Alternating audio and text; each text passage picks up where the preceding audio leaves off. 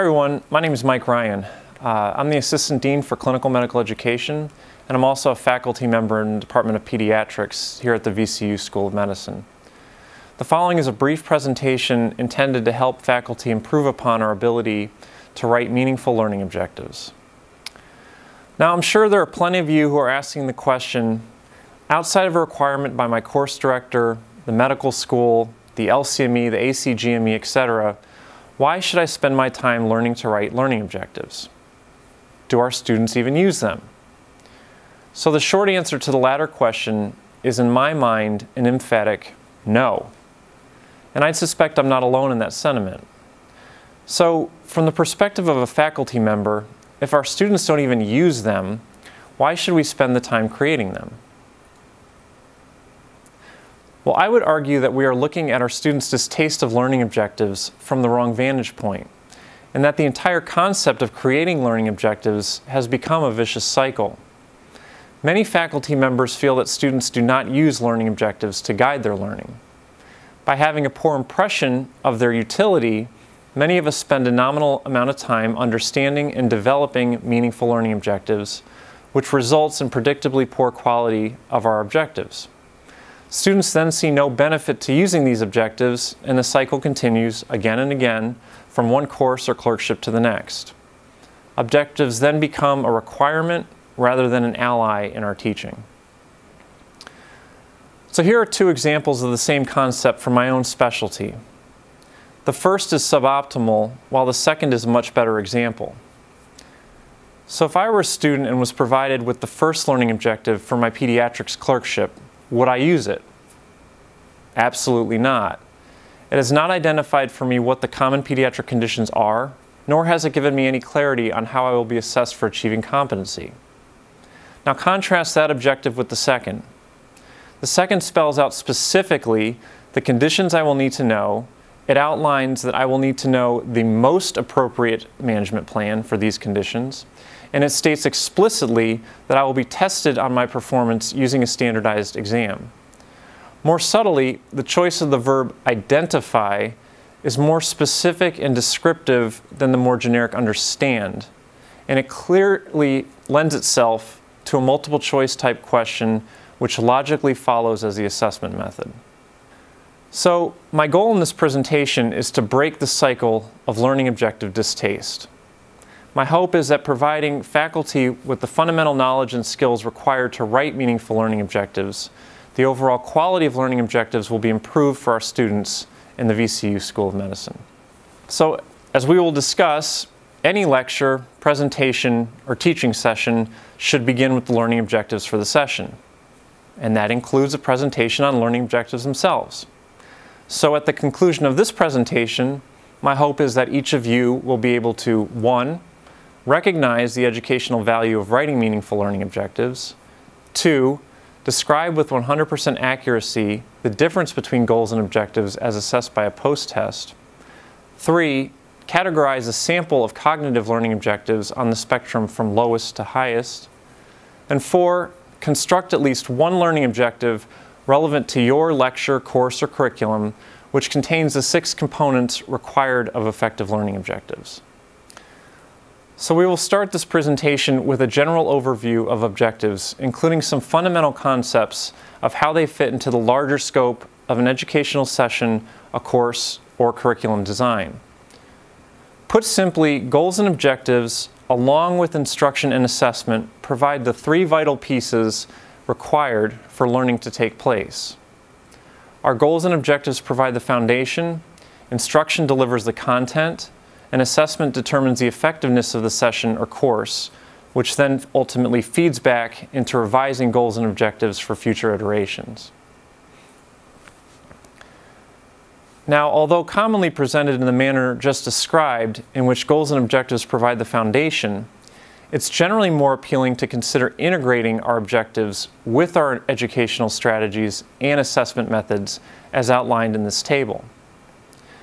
By linking our learning objectives with specific teaching sessions and assessment methods, a process which is called integrated course design, we can provide ourselves and our learners with a more organized roadmap of our lecture, our course, or curriculum. Similarly, this allows us to cross-check ourselves to ensure that our testing methods, for example, are well aligned with our objectives and vice versa. In these two examples shown in the tables below, we illustrate how each learning objective is explicitly linked with two educational strategies and at least one method of assessment. A technique that has become increasingly popular in recent years is to actually start from the assessment piece and go backward towards our objectives, a process that's called backward design. So this process starts with the question, what will success look like at the end of our lecture, our course, or our curriculum? By knowing what we are looking for and how we will know it has been achieved, we can then design educational sessions to provide the knowledge and skills to prepare for the assessment, and then frame our goals and objectives to help direct learners toward those achievements. Before we get into the specifics of designing effective learning objectives, I want to spend a moment clarifying the difference between goals and objectives, which are commonly used interchangeably. So a goal is a broad statement of what we hope our lecture, course, or program provides, while an objective gives a specific roadmap to meet that goal.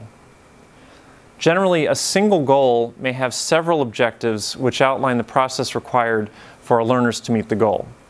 For example, in my role as Pediatrics Acting Internship Director, I want my students to complete the AI experience with the knowledge, the skills, and the attitudes necessary to diagnose, manage, and triage hospitalized pediatric patients. It's incredibly broad, but that's exactly what a goal should be. So in order to achieve that goal, I need to create several very concrete, specific, and measurable objectives such as the following. By completion of the General Pediatrics Acting Internship, the M4 student will perform at least one effective, observed handoff on his or her patients. Performing an effective handoff shows the learner one specific way in which he or she will demonstrate progress toward achievement of the ultimate goal of the course. So what makes for an effective learning objective? Well, they should be specific, measurable, and as we mentioned in discussing integrated course design, they should be intimately related to both our instructional methods as well as our methods of assessment. These characteristics allow learning objectives to clearly communicate our expectations to our audience, whether that is our learners, other faculty, or our accrediting bodies. So an effective learning objective must ultimately answer the following questions.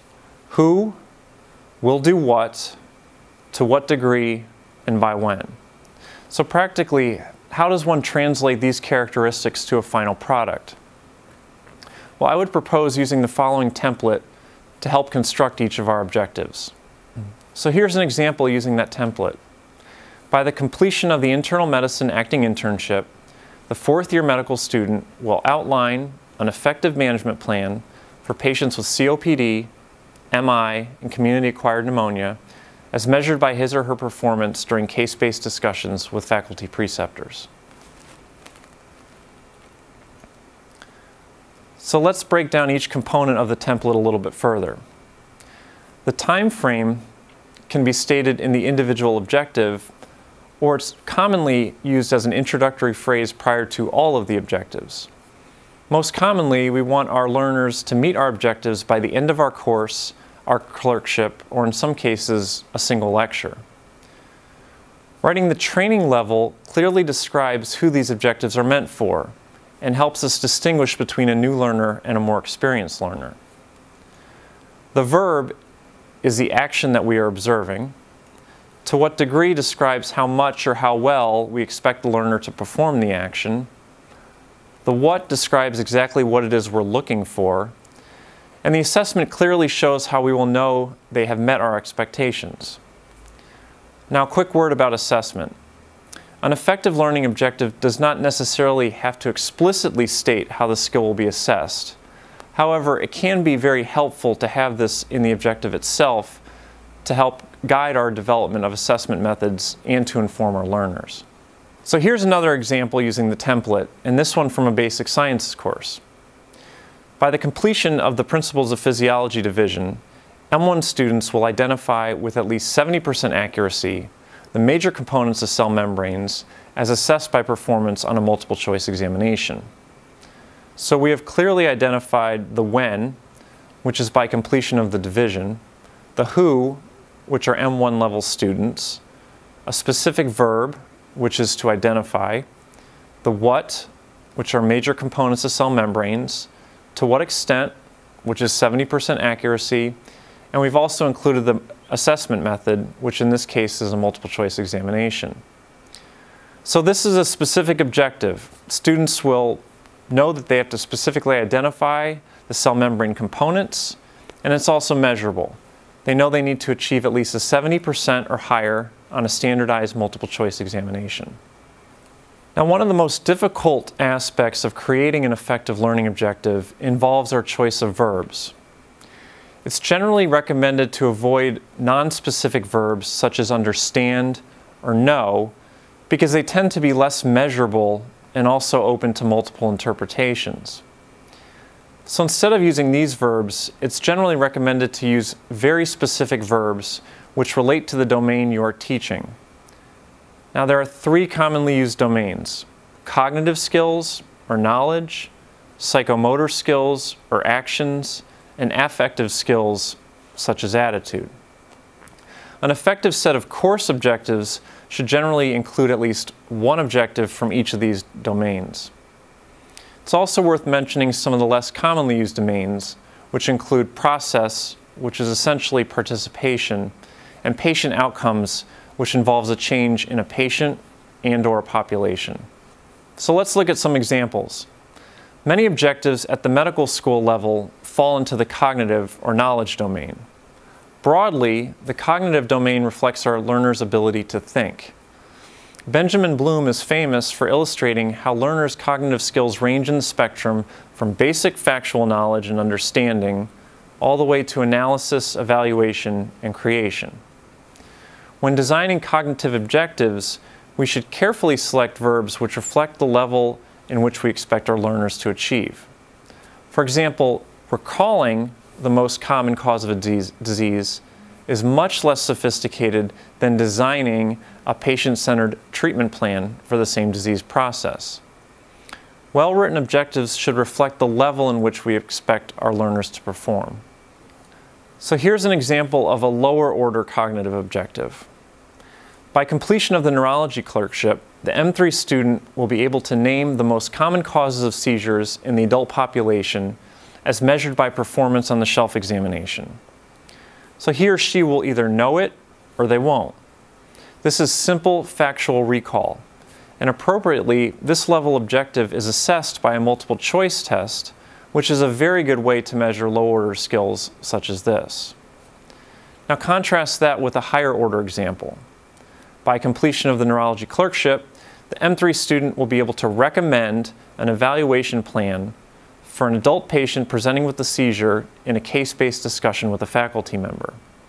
A recommendation requires the student to evaluate the clinical situation, understand the disease process, the evidence for and against different management options, and ultimately create a plan.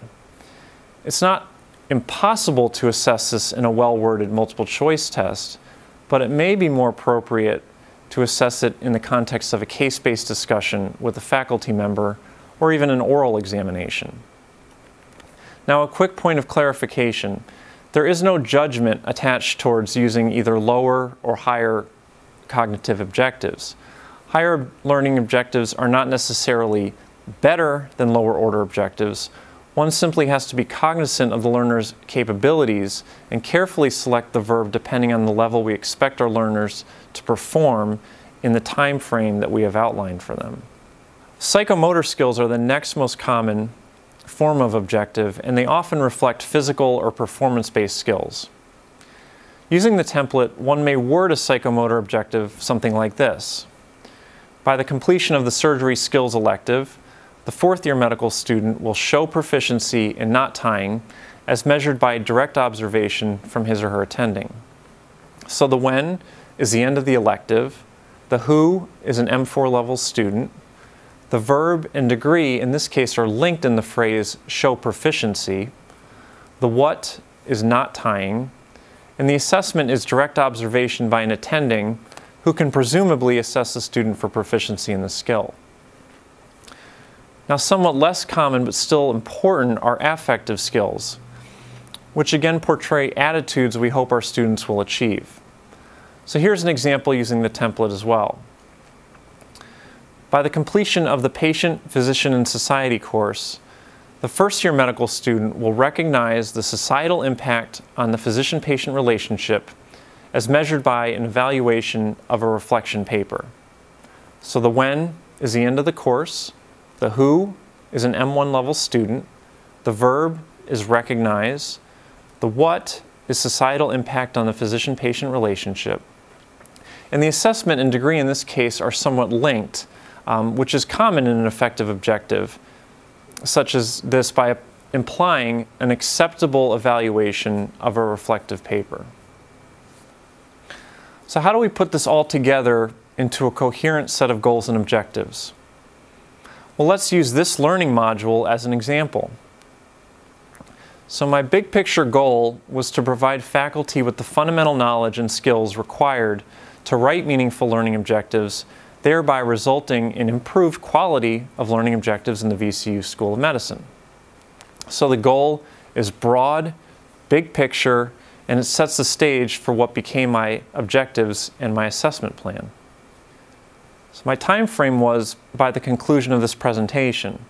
The who was each of you, and I specified a specific learner by stating faculty, and then each of my individual objectives included a specific verb: recognize, describe, categorize, and construct. My first learning objective was affective, while the middle two were cognitive, and the last one could argue was either a high-level cognitive creation or psychomotor objective. Because my first was affective, I chose to leave off the degree. My second one includes the degree. My hope here is that by the end of the session, everyone will be able to determine the difference between goals and objectives. My third one similarly addresses degree, and it's very specific about what I hope you can do now. The final objective is a high-level skill which now requires you to take the knowledge gained in this session and directly apply it to your practice. It is specific. It asks you to be able to create a learning objective, and it has a clear way in which success would be assessed. It must contain the 6 components that we described in the template. I want to thank you for your attention, and I wish you the best of luck in writing effective learning objectives. So here are some references which were used throughout this presentation and might be helpful for you to take a look at if you're interested in learning more about writing meaningful learning objectives.